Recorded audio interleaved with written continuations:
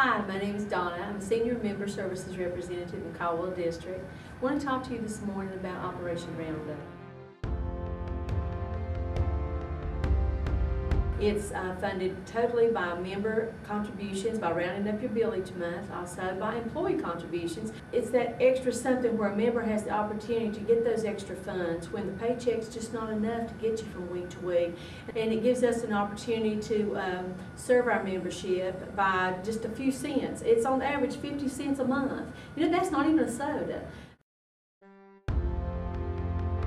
I have a little story I'd like to share with you first, just to give you an example of what Operation Roundup can offer our members. There was a gentleman I was talking with by phone. Him and his wife were in their late 50s, early 60s, so just starting to plan for that retirement, those retirement years. And he became very ill. And because of this illness, it was a serious illness with his heart. And because of this illness, he was forced to leave his job. So you went from just that happy-go-lucky middle-class family to a family in need.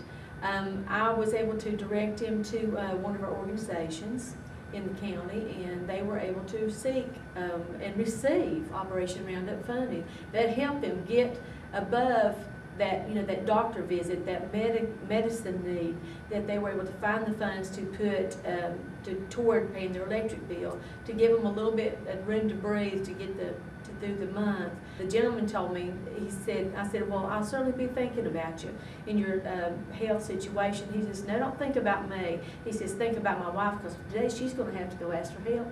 And we never thought, I never thought that we would have to do that.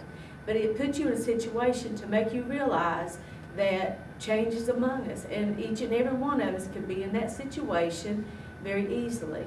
And it touches you. It touches you to see where people are at and to know that you have an opportunity to do something about it. And talking on the phone is one thing, but when you have that life in front of you, you see the eyes of the desperation, just the absolute hopelessness. And Operation Roundup gives that hope.